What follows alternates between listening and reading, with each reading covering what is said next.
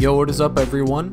YodaDude2003 here, and today I have something very special to share with you.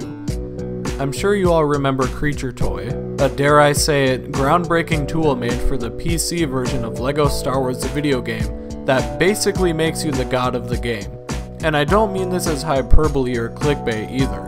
That's literally what it is. The tool attaches to the game and gives you a list of all the characters, or as the game's code refers to them, creatures, and basically allows you to kill, possess, or teleport any single one of them, as well as spawn as many more as you want.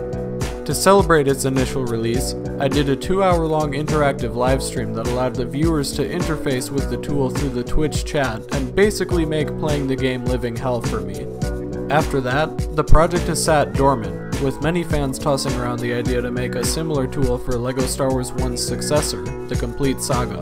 Well, today, my friends, you will wait no longer, because the official CreatureToy v1.1 is well on its way with many brand new features planned, chief among them being support for LEGO Star Wars The Complete Saga. In this video, I'll basically show you all what I've gotten done so far, just to hype it up a bit and give you something to look forward to.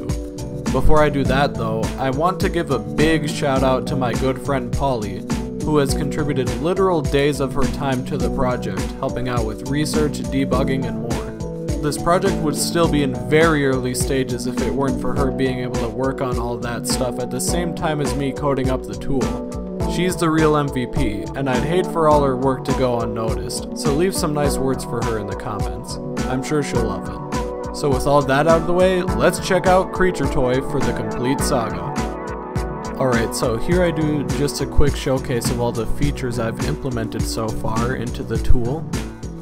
Here I am showcasing how to spawn a bunch of characters, which is a feature that was one of the main selling points of the initial version. And here in Jabba's room, I can actually kill Jabba, and you can see he disappears and then respawns. And I can actually take control of him either or possess him, which I do right here. And next I make use of a new feature that's unique to the Complete Saga in this respect, that allows you to ride other characters as if they're vehicles. So there you just saw Jabba jumping off of Qui-Gon, and here I spawned a bunch of Darth Vaders, and in fast motion here, you can actually stack characters riding on characters riding on characters.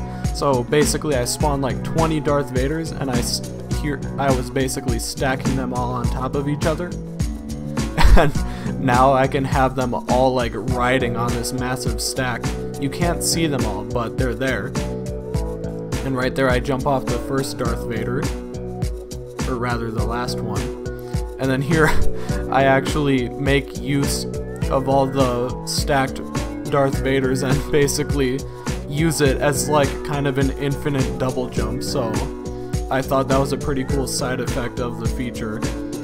So yeah, basically you can just like nest riders on riders on riders, and I thought that that was a really neat feature.